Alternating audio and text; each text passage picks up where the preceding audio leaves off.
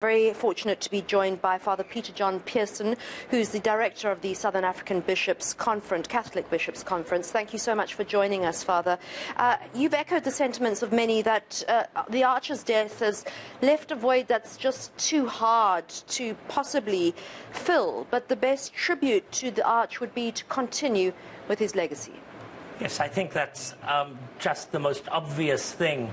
I think one of the dangers in moments like these is that we tend to almost consign the Arch to the role of the cheerful bishop, the chuckler, the laughing person making difficult situations smooth and dancing, and just leave him in that category when in fact he was a much more serious person. He engaged the more difficult areas of our life together. Theologically, he engaged the questions that are still seeking answers. And so part of what I'm concerned about is that we fob him off to the kind of stereotypes of the jolly man dancing in the crowds and don't pay sufficient attention to the difficult questions that his ministry raised, the difficult questions that his life raised, and the very difficult questions that he asked towards the end of his life.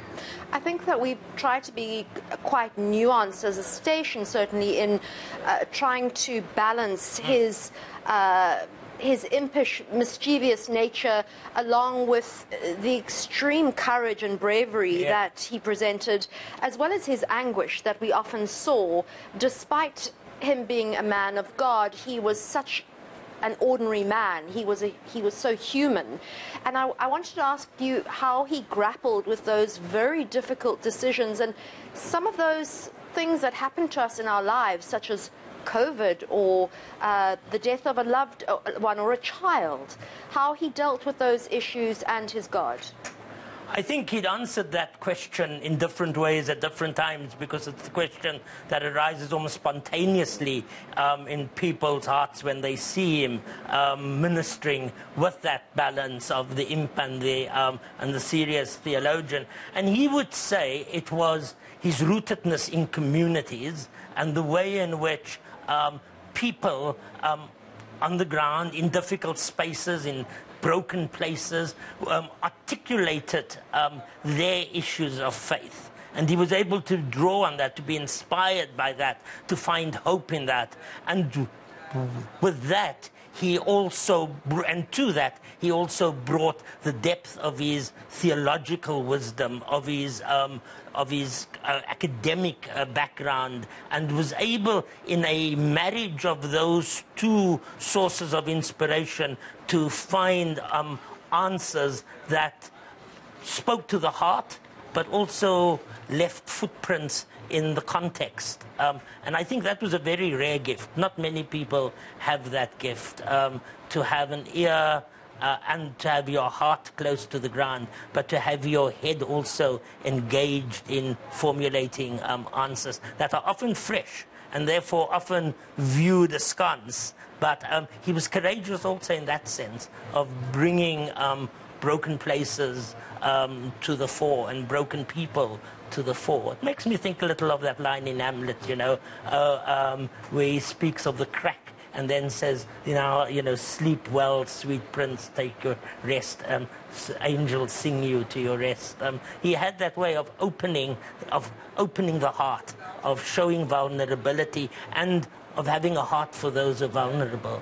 I think it's with all of those myriads of spots of inspiration that he was able to harness that he brought such hope and such an approach, a contextual approach to the difficulties of our lives and of countries that he was involved in. You've put that so beautifully and so prosaically.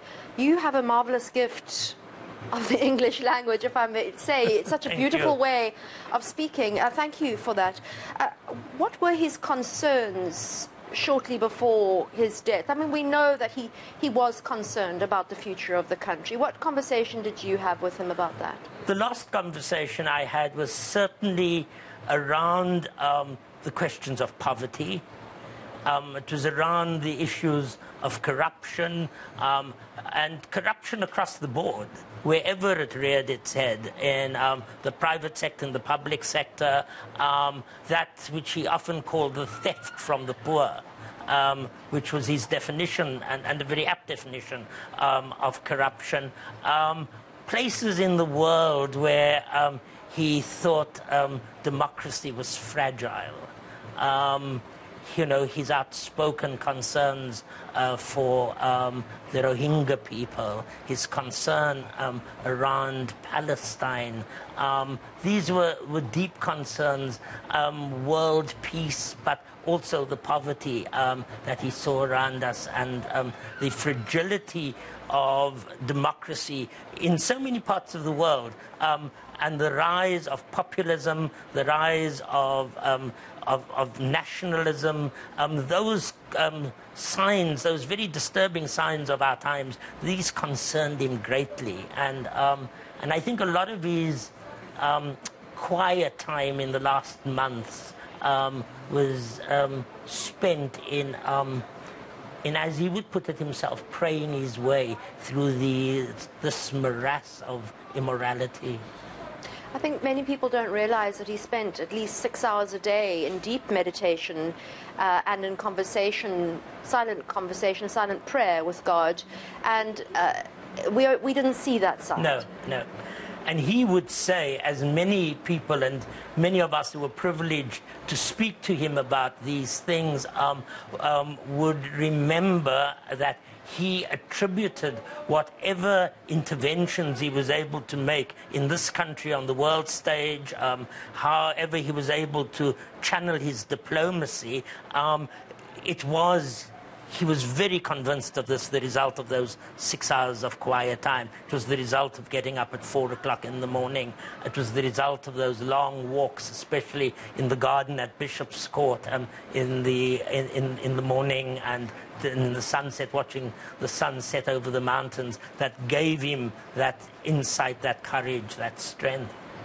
Father Pearson, thank you for your insight, and as I said, your prosaic use of language to describe a man that deserves to be celebrated in the way that you have done him, I think, incredibly proud. Thank you so much for your time here on the NCA. It was such a pleasure. Thank you.